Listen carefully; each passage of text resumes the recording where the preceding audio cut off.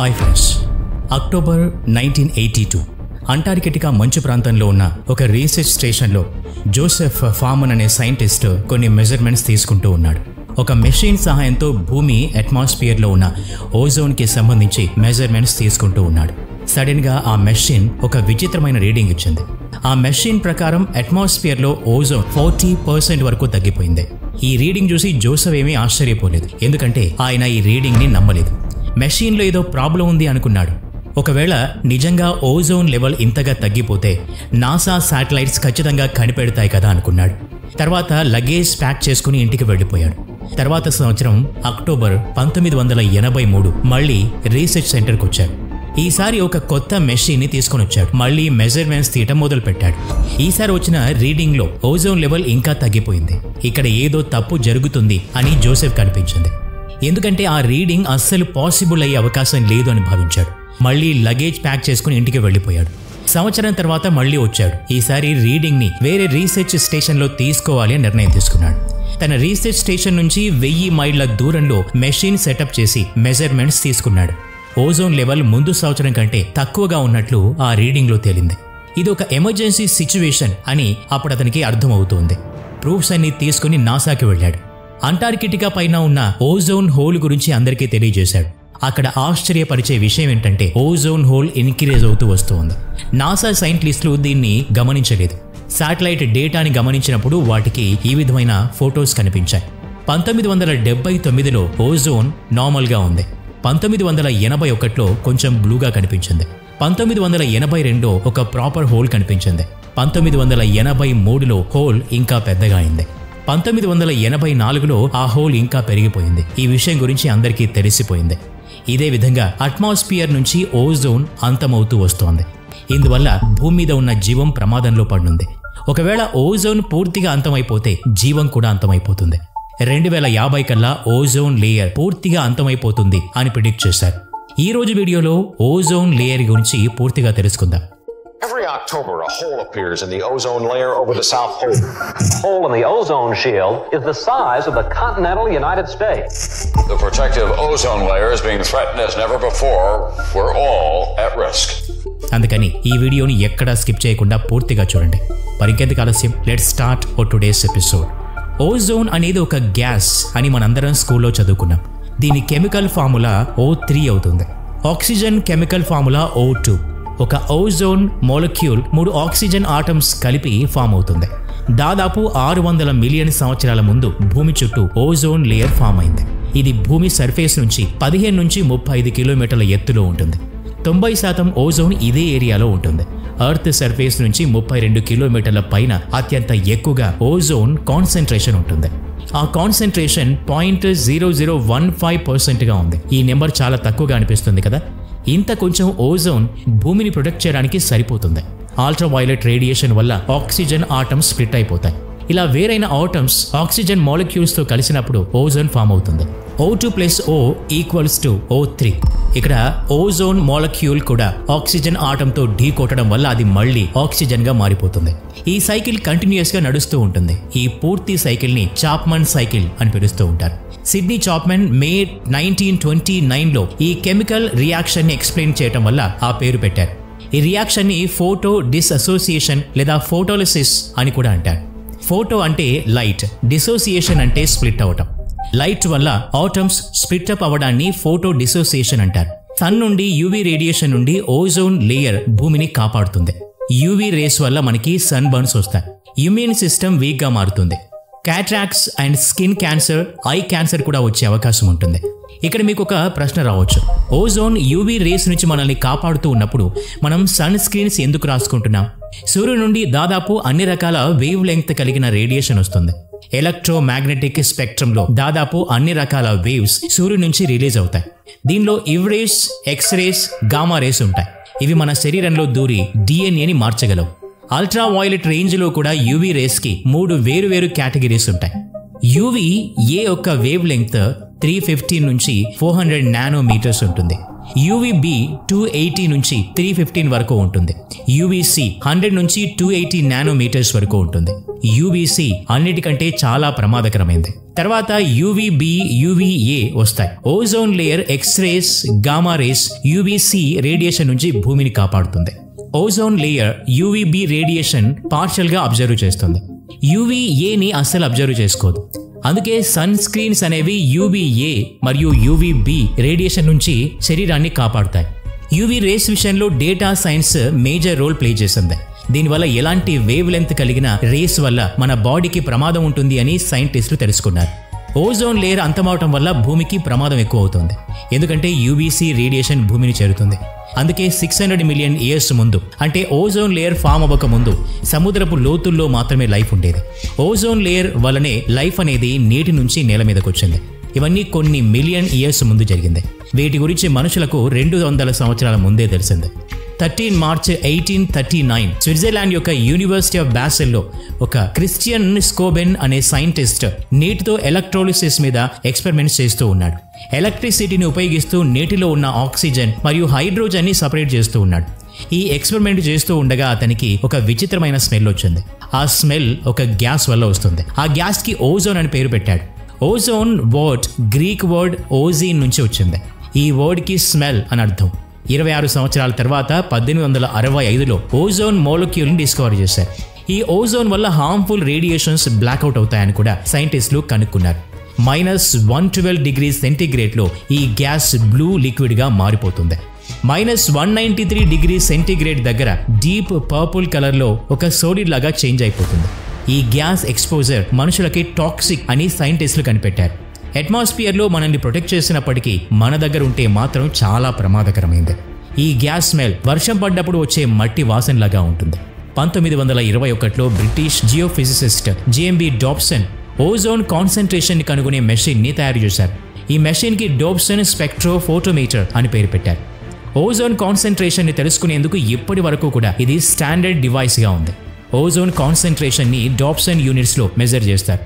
Ozone layer normal thickness 3 నుంచి 5 మిల్లీమీటర్ల వరకు ఉంటుంది.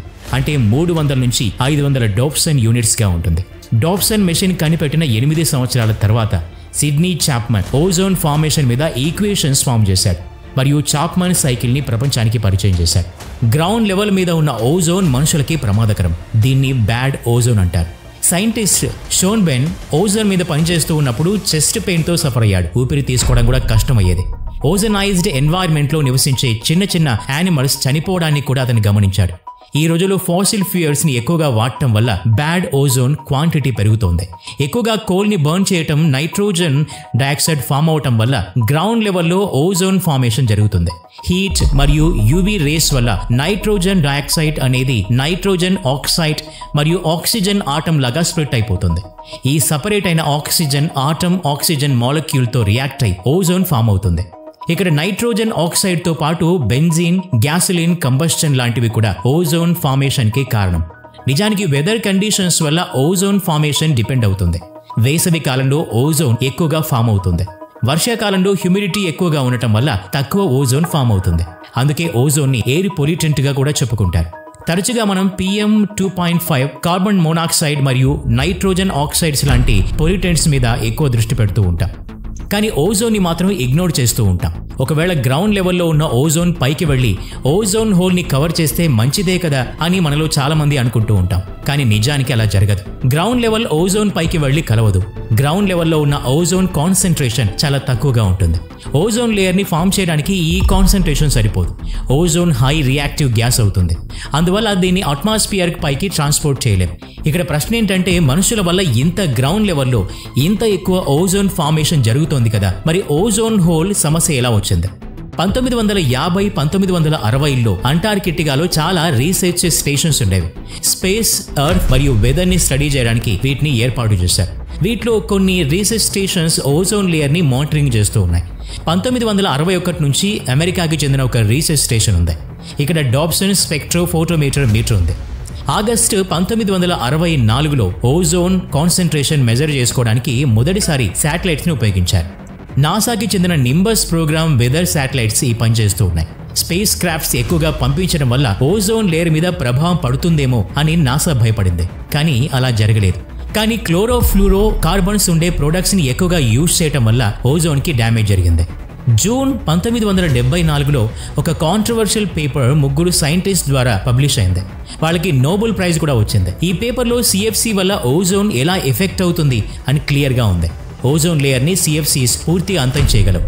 ఎందుకంటే వీటి లైఫ్ స్పాన్ 40 నుంచి 150 సంవత్సరాల వరకు ఉంటుంది. ఈ పేపర్ పబ్లిష్ అయ్యాక సైంటిస్టులు చెప్పిన మాటల్ని ఎవరూ నమ్మలేదు. దాంతో సిఎఫ్సీల వాడకం ఎక్కువైంది. సిఎఫ్సీలు భూమి మీద చాలా స్టేబుల్ గా ఉంటాయి. కానీ ఇవి అట్మాస్ఫియర్ లోకి వెళ్లి సన్ రేడియేషన్ ఢీకొట్టినప్పుడు క్లోరిన్ ని రిలీజ్ చేస్తాయి. క్లోరిన్ గ్యాస్ వల్ల డేంజరస్ రియాక్షన్ జరుగుతుంది. క్లోరిన్ గ్యాస్ ఓజోన్ మోలక్యూల్స్ తో రియాక్షన్ జరిపి ఆక్సిజన్ మరియు క్లోరిన్ మోనాక్సైడ్ ని ఫామ్ చేస్తాయి. ఇక్కడ క్లోరిన్ మోనాక్సైడ్ అట్మాస్ఫియర్ లో ఉన్న ఆక్సిజన్ ఆటమ్స్ తో కలిసి ఆక్సిజన్ మరియు క్లోరిన్ ఫామ్ అవుతాయి. ఇదే ప్రాసెస్ కంటిన్యూస్ గా జరుగుతూ ఉంటుంది. ఇది చాలా ప్రమాదకరమైన లూప్ రియాక్షన్. అందువల్ల క్లోరిన్ పెరుగుతూ ఓజోన్ ఎగ్జాస్ట్ అయిపోతుంది. ఒక్క క్లోరిన్ ఆటం కొన్ని వేల ఓజోన్ మాలిక్యూల్స్ ని అంతం చేయగలదు. సిఎఫ్సిస్ వాడకం తగ్గకుండా ఇదే ప్రాసెస్ కంటిన్యూస్ గా జరిగితే 2099 కల్లా ఓజోన్ లేయర్ 2 నుంచి 4% డిస్ట్రాయ్ అయిపోతుంది. వీడియో మొదట్లో మాట్లాడుకున్న జోసెఫ్ ఫార్మాన్ స్టోరీ గురించి ఇప్పుడు తెలుసుకుందాం. అంటార్కిటికా రీసెర్చ్ స్టేషన్ లో ఉన్న జోసెఫ్ ఫార్మాన్ ప్రతి సంవత్సరం అట్మాస్ఫియర్ లో ఉన్న ఓజోన్ కాన్సంట్రేషన్ ని చెక్ చేస్తూ ఉండేవాడు. 1982లో తీసుకున్న రీడింగ్ లో అంటార్కిటికా పైన 40% ఓజోన్ లేయర్ అంతమైందని తెలిసిందే. ఈ రీడింగ్ ఎందుకు అన్బిలీవబుల్ గా ఉంది అంటే కేవలం 2 నుంచి 3% ఓజోన్ లేయర్ అంతమవుతుంది అని సైంటిస్టులు అంచనా వేశారు. అందుకే మెషిన్ డ్యామేజ్ అయి ఉంటుందని ఫార్మాన్ అనుకున్నాడు. అందుకే నెక్స్ట్ ఇయర్ మళ్ళీ కొత్త మెషిన్ తెచ్చి రీడింగ్ చెక్ చేశాడు. కానీ అప్పుడు కూడా సేమ్ రీడింగ్ వచ్చింది. ఈసారి లొకేషన్ మార్చి ఇంకో లొకేషన్ లో రీడింగ్ చెక్ చేశాడు. కానీ అక్కడ కూడా ఇదే రీడింగ్ రిపీట్ అయింది. అప్పుడు ఫార్మాన్ నాసాకి చెప్తే అప్పుడు ఈ భయంకర ఇమేజెస్ ని ముందుంచింది. వీటిలో ప్రతి సంవత్సరం ఓజోన్ లేయర్ చాలా వేగంగా డిప్లీట్ అవుతూ వస్తోందని తెలుస్తోంది. అంతవరకు సైంటిస్టులు చేసిన ప్రిడిక్షన్స్ తప్పు అని తేలింది. యాక్చువల్గా పరిస్థితి చాలా ప్రమాదకరంగా మారింది. ఆగస్టు 1985లో ప్రపంచానికి ఈ ఓజోన్ లేయర్ హోల్ ఇమేజ్ చూపించారు. ఈ హోల్ దగ్గర ఓజోన్ కాన్సంట్రేషన్ 200 డోప్సన్ యూనిట్స్ కంటే తక్కువగా ఉంది. కొన్ని చోట్ల అయితే 150 డోప్సన్ యూనిట్స్ ని టచ్ చేసింది. 1977లో దీని రీడింగ్ 250 డోప్సన్ యూనిట్స్ గా ఉంటుంది. 1984లో అదే రీడింగ్ 160 డోప్సన్ కి పడిపోయింది. ఆ సమయంలో వెంటనే ఏదో ఒక యాక్షన్ తీసుకోవాల్సిన అవసరం ఉంది. కానీ అప్పటికి సైంటిస్టుల మదిలో ఒక ప్రశ్న మెదులుతూ ఉంది. అదేంటంటే ఈ ఓజోన్ హోల్ అంటార్కిటికా పైనే ఎందుకు ఫామ్ అవుతోంది? ఇందుకు ఎన్నో కారణాలున్నాయి. మొదటి కారణం ఏంటంటే పైకి ఫ్లో అయ్యే గాలి నార్త్ అండ్ సౌత్ పోల్ దగ్గర కన్వర్జ్ అవుతుంది. అంటే ఓజోన్ లేయర్ ఆర్కిటిక్ రీజన్ పైన కూడా అంతమవుతుంది. కానీ అంటార్కిటికాలో కొంచెం ఎక్కువగా ఉంది. అందుకు కారణం పోలార్ స్ట్రాటోస్ఫెరిఫిక్ క్లౌడ్స్ అని సైంటిస్టులు కనిపెట్టారు. ఇవి ఒక విధమైన మేఘాలు అంటార్కిటికా పైన ఉన్నాయి. ఈ క్లౌడ్స్ యొక్క డ్రోప్లెట్స్ లో నైట్రిక్ మరియు సల్ఫరిక్ యాసిడ్స్ మిక్చర్ ఉంది. క్లోరిన్, బ్రోమైన్ లాంటి కెమికల్స్ ఈ డ్రాప్లెట్స్ సర్ఫేస్ మీద రియాక్ట్ అవుతాయి. అలా ఓజోన్ ని బ్రేక్ చేస్తాయి. కేవలం -78°C టెంపరేచర్లో ఈ క్లౌడ్స్ ఫామ్ అవుతాయి. అందువల్ల ఈ రియాక్షన్స్ యొక్క ప్రోగ్రెస్ జరుగుతుంది. అందుకే ఓజోన్ లేయర్ థిన్నింగ్ అంటార్కిటికా పైన ఎక్కువగా ఉంది. మన అట్మాస్ఫియర్ లో స్ట్రాటోస్ఫియర్ దగ్గర గాలి ఇంత చల్లగా ఉండదు. స్టార్టింగ్ పాయింట్ దగ్గర యావరేజ్ టెంపరేచర్ -51°C ఉంటుంది. టాప్ లో యావరేజ్ టెంపరేచర్ -50° వరకు ఉంటుంది. ఆ తర్వాత హైట్ పెరిగే కొద్దీ టెంపరేచర్ పెరుగుతూ వస్తుంది. అందుకే అంటార్కిటికాకి ఈ ప్రమాదం చాలా ఎక్కువగా ఉంది. అయితే ఈ స్టోరీలో జరిగిన మంచి విషయం ఏంటంటే పొలిటీషియన్స్ చాలా తొందరగా యాక్షన్ తీసుకున్నారు. 1985లో ఈ ఫైండింగ్ తర్వాత 1986లోనే యునైటెడ్ నేషన్స్ నుంచి నెగోషియేషన్ మొదలైంది. ఒక ట్రీటీని ఏర్పాటు చేసే పని మొదలుపెట్టారు. ప్రపంచవ్యాప్తంగా సిఎఫ్సిస్ ని బ్యాన్ చేయాలని ట్రీటీని ఫామ్ చేశారు. ఈ ట్రీటీలో ప్రపంచంలో ఉన్న అన్ని దేశాలు సైన్ చేశాయి. ఈ విధంగా జరగటం అదే మొట్టమొదటిసారి. మొత్తం 198 దేశాలు కూడా ఈ ట్రీటీని ఒప్పుకున్నాయి. దాంతో సిఎఫ్సిస్ ని ఐఎఫ్సిస్ అంటే హైడ్రోఫ్లూరో కార్బన్స్ తో రిప్లేస్ చేశారు. ఈ ఐఎఫ్సిస్ వల్ల ఓజోన్ లేయర్ కి ఎలాంటి ప్రమాదం ఉండదు. 1990 నుంచి సిఎఫ్సిల వాడకం బాగా తగ్గిపోయింది. అయినా కానీ 2000 సంవత్సరంలో ఇంకో పెద్ద ఓజోన్ హోల్ కనిపించింది. ఈ హోల్ 30 మిలియన్ స్క్వేర్ కిలోమీటర్స్ లో స్ప్రెడ్ అయి ఉంది. ఇలా ఎందుకు జరిగింది? మనం యాక్షన్స్ కి ఇంపాక్ట్ కొంచెం డిలే అయింది. ఆ తర్వాత పాజిటివ్ రిజల్ట్స్ రావడం మొదలైంది. 1980లో CFCs consumption 8 lock metric tons గా ఉండేది. 2014లో అదే రీడింగ్ 156 మెట్రిక్ టన్స్ కి పడిపోయింది. దాదాపు 99% సిఎఫ్సిస్ల వాడకం తగ్గిపోయింది. ఇది హ్యూమన్ హిస్టరీలో ఇప్పటి వరకు అతిపెద్ద అచీవ్మెంట్. ఈరోజు రిజల్ట్స్ కనిపిస్తున్నాయి. ఓజోన్ హోల్ తగ్గుతూ వస్తోంది. జనవరి 2023 యునైటెడ్ నేషన్స్ రిలీజ్ చేసిన రిపోర్ట్స్ ప్రకారం వచ్చే 40 సంవత్సరాల్లో ఓజోన్ లేయర్ ముందులాగానే నార్మల్ అయిపోతుంది. 2040 కల్లా ఓజోన్ లేయర్ 1980లో ఉన్నట్టుగా అయిపోతుంది. 2045 కల్లా ఆర్కిటిక్ పై ఉన్న ఓజోన్ లేయర్ కూడా పూర్తిగా మాయమైపోతుంది. 2066 కల్లా అంటార్కిటికా పైన ఉన్న ఓజోన్ లేయర్ కూడా పూర్తిగా రికవర్ అవుతుంది. 2 సంవత్సరాల కింద జరిపిన రీసెర్చ్ ప్రకారం CFCs ని బ్యాన్ చేయడం వల్ల క్లైమేట్ చేంజెస్ కూడా మెరుగుపడుతున్నాయని తెలిసింది. ఈ వీడియో నచ్చినట్లయితే లైక్ చేయండి, షేర్ చేయండి. ఇలాంటి మరిన్ని వీడియోస్ కోసం ఈ ఛానల్కి సబ్స్క్రైబ్ చేసుకుని బెల్ ఐకాన్ మీద క్లిక్ చేయండి. నెక్స్ట్ వీడియోలో మళ్ళీ కలుద్దాం. Thanks for watching.